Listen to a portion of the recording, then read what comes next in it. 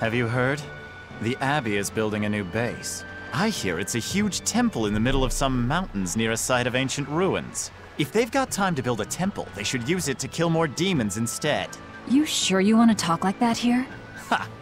I'm different from all those losers who swoon over the shepherd's pretty words and ignore reality.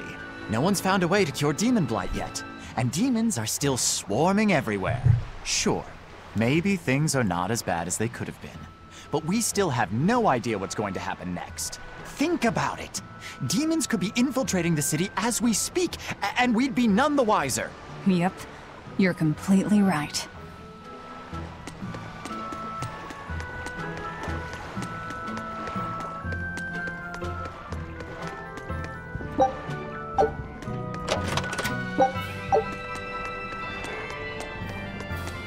All right, the guards are gone.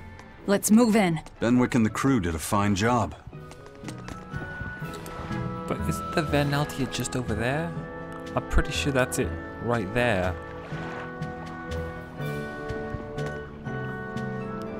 Whatever. Good day, Morris and Pixie here. Today we are playing Tales of Berseria.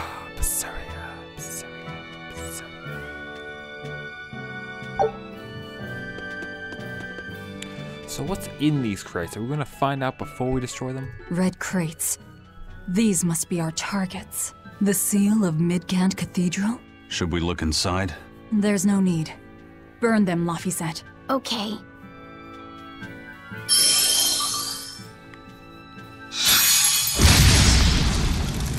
We're done here.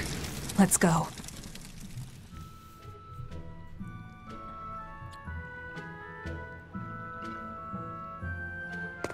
That storm cost too much time.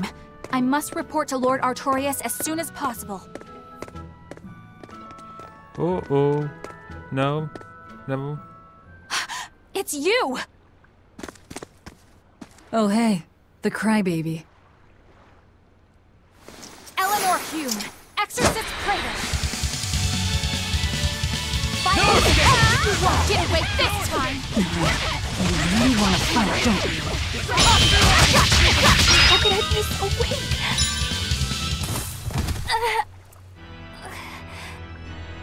Willing to fight without your Malachim? No! You set the storehouse ablaze? The people have worked so hard to withstand this time of crisis. How can you destroy what they have so painstakingly built? Because I'm not human. You'll pay for this, you demon! More Malachim up her sleeves? I will protect you, Madam Eleanor! Come and face me now, demon! He's adorable. Am I? Ooh, I found you at last! That bad voice! Bienfu, you traitor! You'll never leave my clutches again! Mother! No! What are you doing? Get out there and fight! Hey, look! Is that smoke? It is! Fire! The fire has spread enough. Let's get going. You're coming with us. Let me go! Witch nippers! Madam Exorcist! What happened? Oh, you're badly hurt. I can wait. Gather the people and put out that fire. Yes, madam. Tell me, do you know what was being kept in that warehouse? Mostly nectar, I believe. Vast stores of the medicine, provided by High Priest Gideon, to be distributed to doctors across the land. Medicine given by the church. Why would anybody destroy it?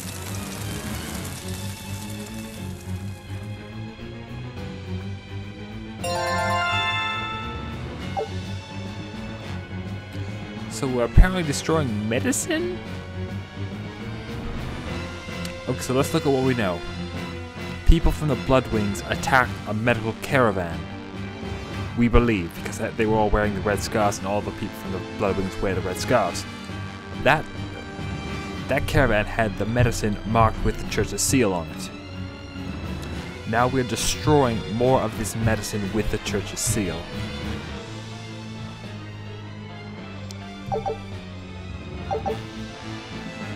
So I'm not entirely sure what's going on with the medicine, but I have a feeling, Looks like we're in the very clear. important. Misfortune and anguish! I have that little turncoat right in front of me! Well, at least now I know where to find him! That weird little Moloch was the one you were looking for? The very same, the Moloch Bienfu! A creature of unfathomable wickedness and beguiling cuteness who broke the heart of this wretched maiden! Once I finally catch him, who knows what I'll be capable of? Not sure I get it. Me neither. Good. Pray that you never do. Let's go back and report our success. What's the deal with you and that exorcist Eleanor? She had tears in her eyes when we first saw her at Northgand. Velvet poked fun at her, calling her the crybaby exorcist. Why would an exorcist cry? Sacrificing the individual for the good of the many is part of Artorias' philosophy. She seemed troubled by that. She's naive. That she can still carry on shows just how strong she is. It looks like they don't hand out the rank of Praetor to just anyone. Just stay sharp around her. That's all. By the way, was that Bienfu character that Magulu was after really a Moloch? He may look strange, but yes, he's still a Moloch. That means Magulu is an exorcist. Why does she call herself a witch then? If she got locked up in that prison, she must have been kicked out of the Abbey. Or she could be a fraud. Yeah. Even if she wasn't an exorcist, she could still perform some tricks with a Moloch like that. I will protect you, Madam Eleanor. Face me now, demon. Right? Was that laughter? I'm sorry. Why apologize? Bienfu is funny, right? Right. Then if you want to laugh, laugh.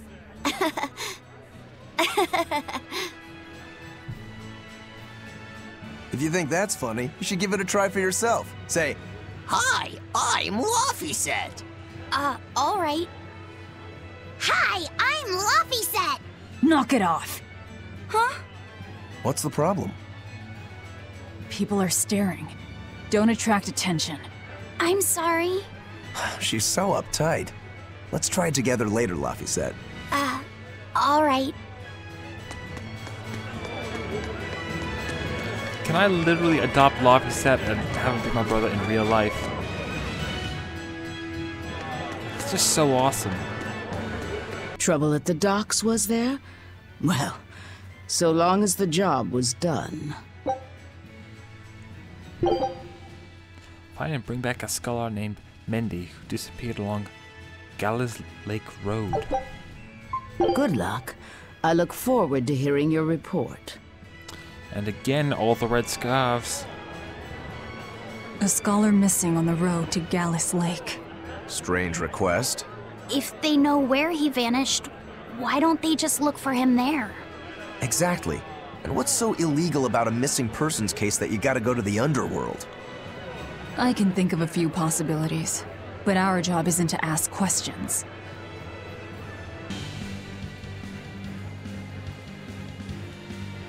Hey, that noisy demon looks pretty strong. Think it might be one of those Code Red demons?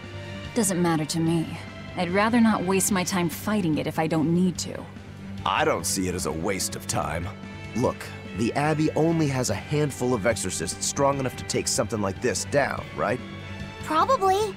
I'd say praetors like Lady Teresa and the legates could probably take it on. And those guys are all your enemies, right?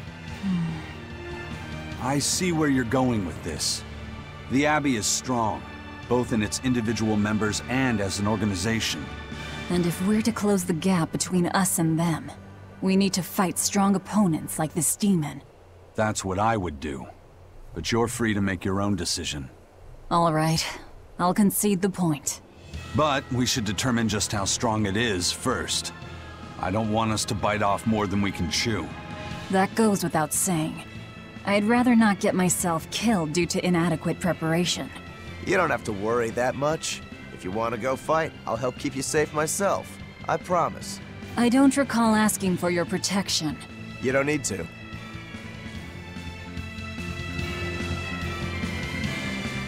So we found a code red demon.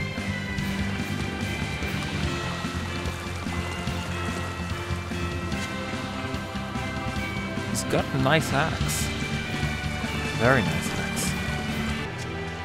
Okay, so the guy went missing somewhere around here. Yeah, these squirrels are gonna try and kill me. You know, once a squirrel stole my sister's sandwich.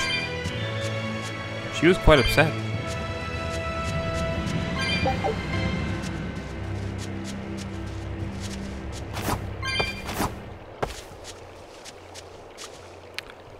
I think I just found a code red demon.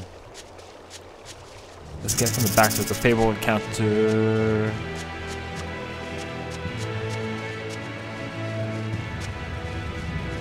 A foe worth killing. Let's go!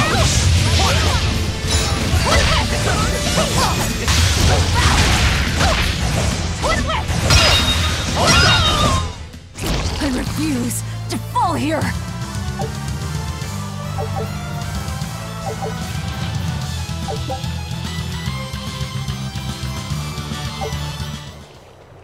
And that was our first code red demon, everyone. It actually went pretty well. I only fell down once. Overall, I call that a win. Oh, and there's a chest over here. Excellent! I used one of those in battle. And now I got it back. Isn't it funny how life just works out sometimes?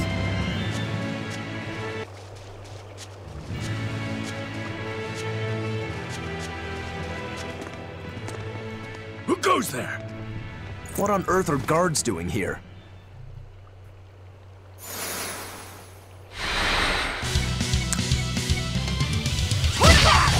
Watch out! They've got leaky! They're no ordinary sellswords.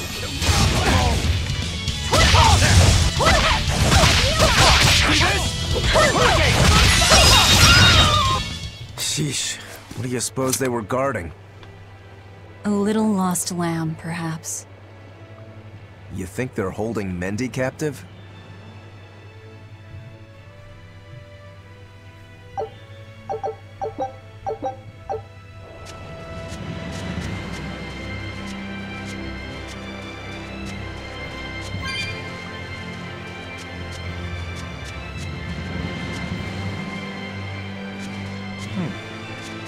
What's going on here?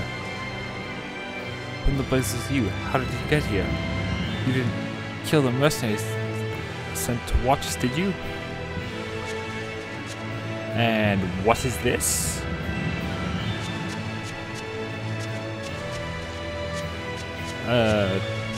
Extremely valuable, I'm gonna guess what this is.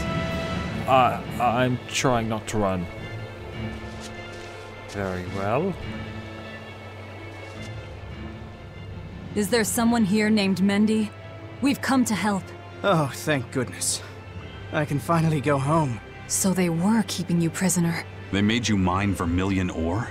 Yes, I discovered a method of refining it, and it cost me dearly.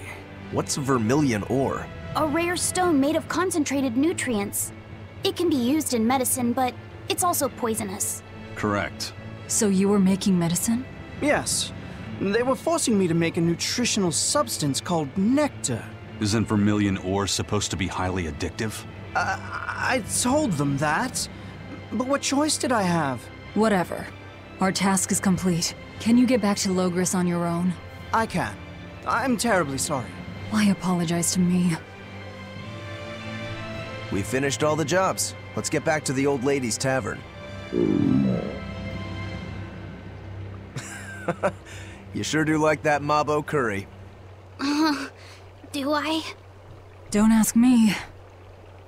You didn't think it was tasty, Velvet? Couldn't tell you. Huh? Food doesn't hold any flavor for her. According to Velvet, she can never feel sated, and the only thing she can taste is blood. Oh, I see. What's the matter? You're gloomier than usual. Am I actually useful?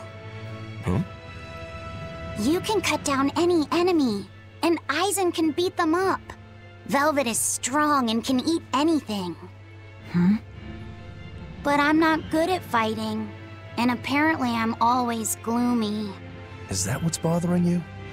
In a fight, offense alone isn't everything. Hurting your foes means nothing if you don't live to tell the tale afterwards. Your healing arts are what let us always fight at our best. He's right. Compared to dead weight like Magilu, you're plenty helpful out there. Only compared to Magilu? I didn't mean it like that. I was just saying she never helped at all. You're not going to grow overnight. Be patient. You've only just been set free. That you've even managed to keep up with us this far is a feat in and of itself. Strength comes by continually improving your mind and body. Keep your spirits up and keep working at it, and you'll get there before you know it. I will?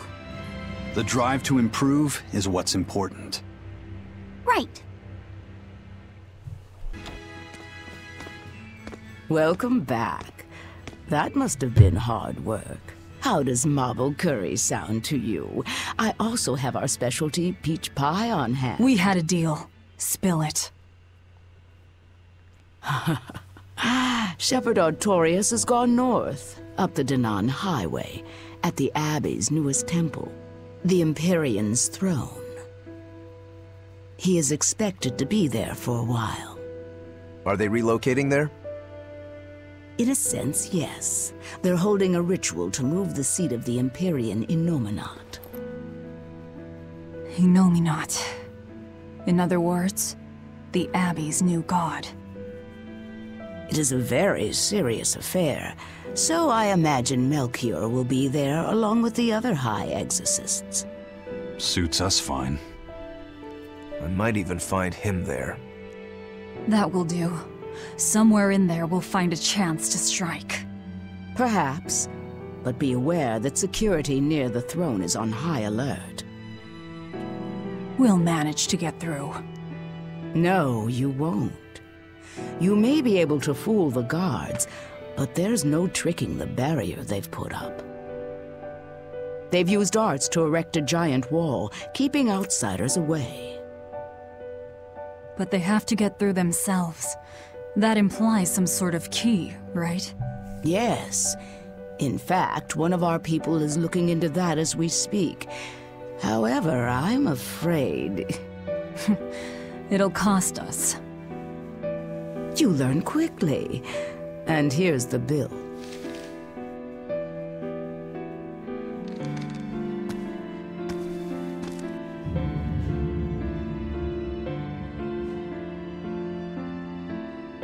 Okay, now we're really not being nice. Consider it done.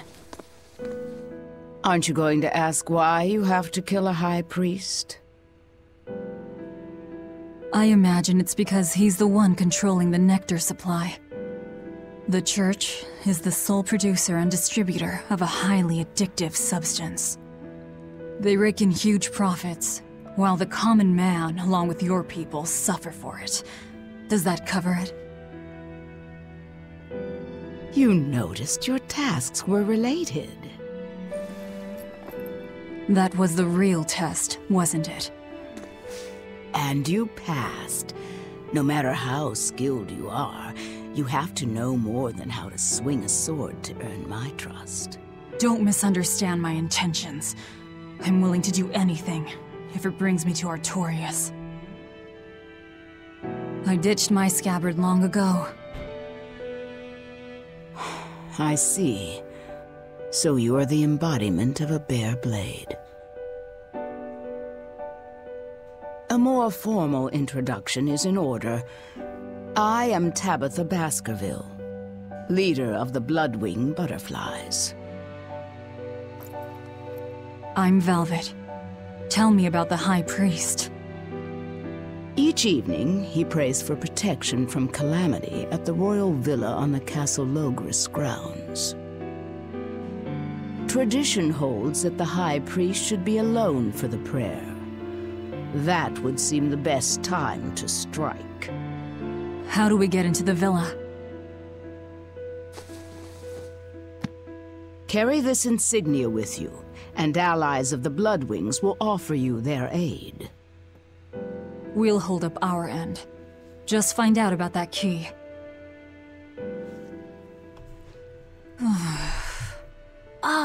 Velvet? Are you okay?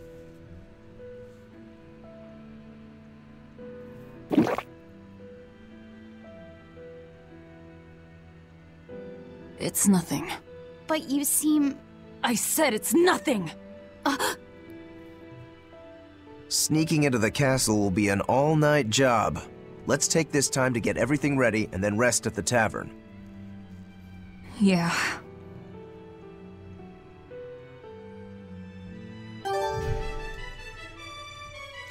So, that'll be all for today, Waddles. I hope you all enjoyed, and until next time, Shadow Trade, what's this? If nectar made from vermilion ore is so bad for your health that it was banned, why are they making it? They make it because it was banned. Huh? Just because the powers that be say a rule is for the greater good, it doesn't mean that everyone will see eye to eye with them. If Tabitha's Mabo curry was outlawed, would you really be able to never eat it again? I wouldn't like it, but if it's against the rules... Well, you'll get hungry no matter what. People want what they want. But anything forbidden is bound to be rare. And when things are rare, they become expensive. So that's why people make it. The world isn't a simple place. There's an underside to everything. An underside?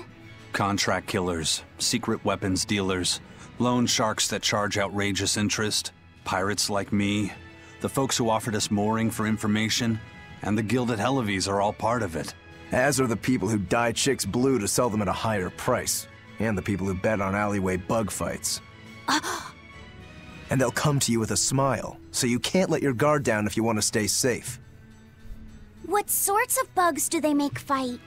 That's the part that got your attention? Until next time, Mortals, good night.